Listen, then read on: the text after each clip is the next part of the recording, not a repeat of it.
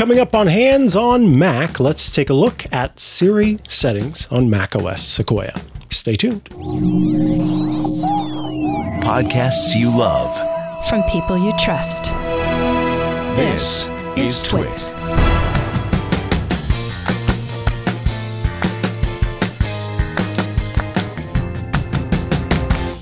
Welcome back to Hands on Mac. I am Mikah Sargent, and today we are taking a look at Siri on the Mac. Yes, I have heard that some of you use Siri on the Mac, and maybe some of you need to be reminded about Siri on the Mac.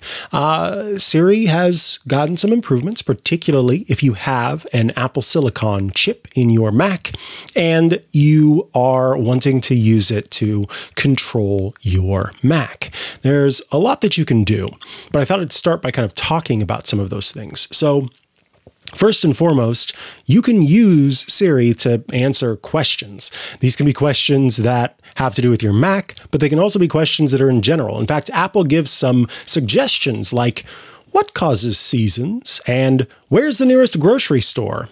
And what was the top song in 1991?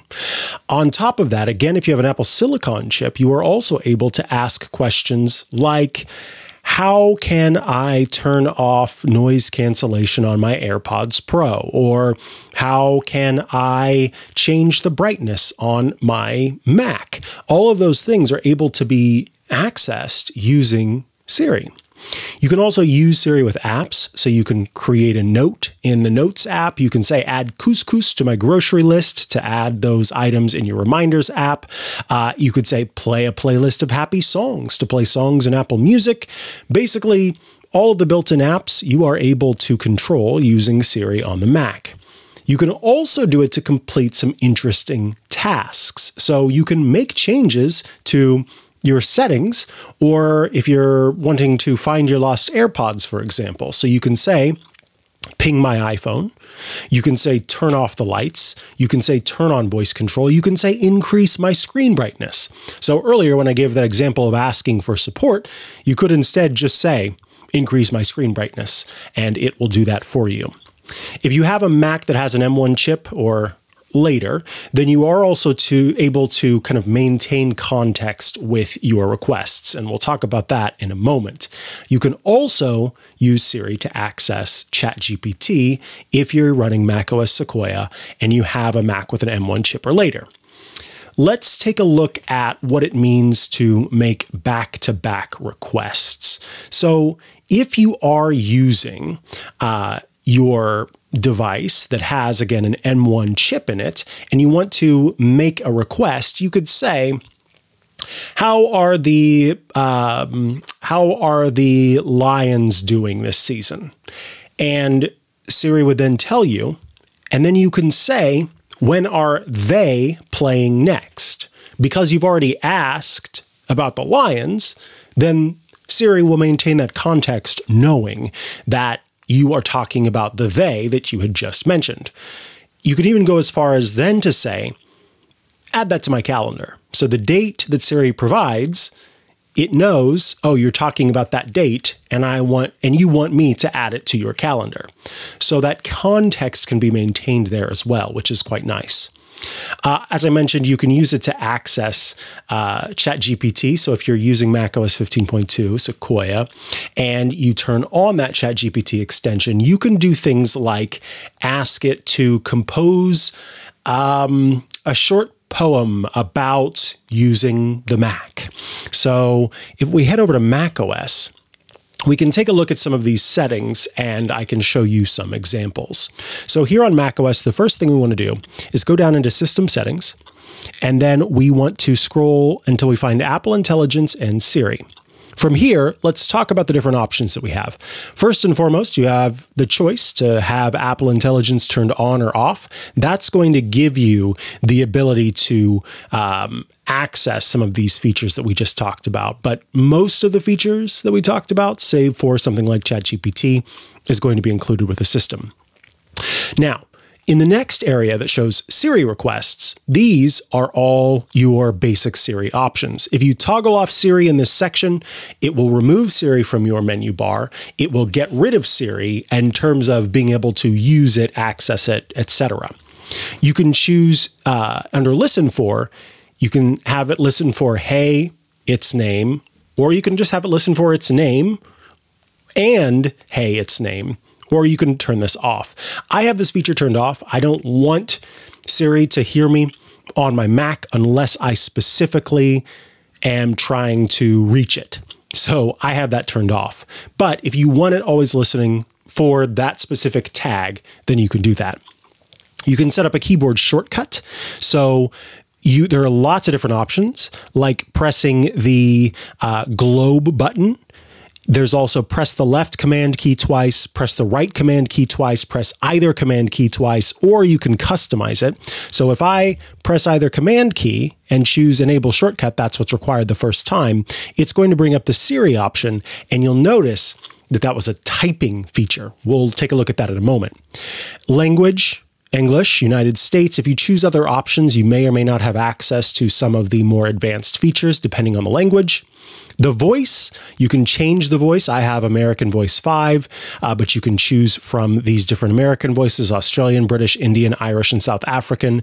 Noting, of course, that this is English language in those different voices. So you'll get an English speaker, but with one of those accents. And then there's the option to delete Siri and dictation history. This, of course, is anything that you choose to send to Apple regarding your interactions. That is what will be removed if you choose that. Down at the bottom, about Siri, dictation, and privacy, that tells you about the system and what you're handing over if you choose to. So if you click on that, you can say, you can see how Siri is actually making use of your different applications. And then you can go further to say, no, I don't want you to have that. And then Siri responses. This is an important one because if you don't have this feature turned on, so if it's turned off, then only when you use that, hey, insert name here command, will Siri actually speak back to you. If you have this turned on, then Siri is going to always speak back to you. So if you don't want a chatty Siri, then turning that off is probably your better bet. The last area is extensions. This is only something you're going to see if you're running 15.2 to have that ChatGPT extension. This is the ability to actually communicate with ChatGPT. Here, you can see that it says setup prompts. It says, allow Siri to suggest ChatGPT when you make a request that requires it. So in this case, toggling on that button is going to let Siri say, look, I don't know how to do that, but ChatGPT probably does. Do you want me to reach out in that way?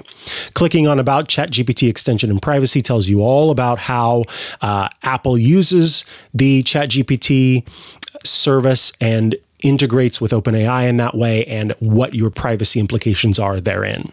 So with all of that in mind, you've learned now how to turn off Siri, how to change how it listens to you, etc. Let's take a look at one of these more complicated requests. So I'm going to tap Command and I'm going to say, write a short poem about the joy of using a Mac. And it's going to say, oh, I can't do that. To write that, you'll need to enable ChatGPT. It says not now or get started. I'm going to choose get started. Then it pops up some rules and instructions about what this means. It integrates with Siri. You can use it to compose text and writing tools, and it works with a ChatGPT account if you have one. You decide what gets shared with ChatGPT. You can turn that off at any time in settings. If you do use it with an account, then of course ChatGPT has access to that information and links it to your account. If you use it without an account, then Apple sends that data anonymously, and it will not be used to train OpenAI models. That's the deal that Apple has in place. So in the bottom left-hand corner, you'll see use ChatGPT with an account. You can always hit back, but I'm going to choose enable ChatGPT without the account. Now that request is being sent off to ChatGPT anonymously, and up pops the short poem. It says, Sleek silver shell shining bright, awakens with a gentle light. Magic with a single click, every task becomes a trick. With a touch the world unfurls, in pixels, dreams, and swirls. Glide through emails, art, and sound, in its grace delight is found. Seamless wonders every day, a trusty guide along the way. Pure joy in work and play, with my Mac I find my way. You're able to take this and make a copy of it if you'd like, put it somewhere else if you want to, and make adjustments to it as you see fit.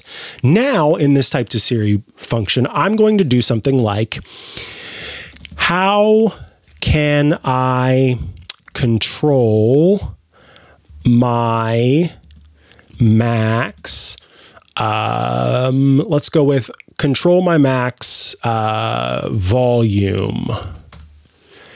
And we'll see what happens here when I ask this question. So this came directly from the macOS user guide. It's kind of a little bit like having me in your Mac. Here's how to control the volume on your Mac. Use the volume keys on your keyboard or the control strip, click the sound control in the menu bar or control center, then drag the slider. Let's ask it a more complicated question. How do I re-index Spotlight? It doesn't know. Interesting. So I'm going to say, yes, use ChatGPT to answer this question. And let's see what happens when it sends it off to there. And ChatGPT can answer it. To reindex Spotlight on your Mac, open the Apple menu, select System Settings, then Siri and Spotlight. Scroll to Spotlight Privacy, click the plus button, and add your entire hard drive to the list. After a few seconds, select your hard drive again and click the minus button to remove it, prompting Spotlight to begin reindexing. This process may take some time depending on the amount of data on your Mac. So now you can see that's the way to do it. But it's not sort of an easy official way. And so I'm not surprised to see that it's not included in the basic options and suggestions that are provided by macOS. Let's talk about that question that I asked earlier. How do I turn off noise cancellation on my AirPods Pro? And here we see, to use noise cancellation on your AirPods Pro, open Control Center on your iPhone or iPad, tap the volume control, tap the noise control button to turn on noise cancellation. So I did say turn it off, but that does give me the answer that I was looking for.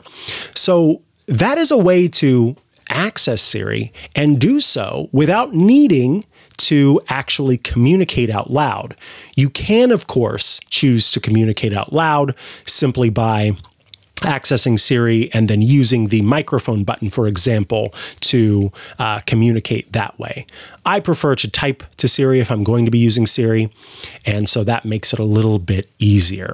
Some other examples, if you're asking about Apple products, you could say, how do I download an app on my Mac? How do I import photos on Mac? How do I make the text on my Mac bigger? How do I make my own memoji? If you are trying to get answers, again, from ChatGPT, you can even say, ask ChatGPT to summarize this document for me, or ask ChatGPT for some ideas on how to spend a free afternoon in Malibu if I don't feel like hitting the beach. Those are some examples that Apple actually provides. So it's not required that you sort of beat around the bush when it comes to talking about using and prompting ChatGPT, but those are some examples of how to make use of it.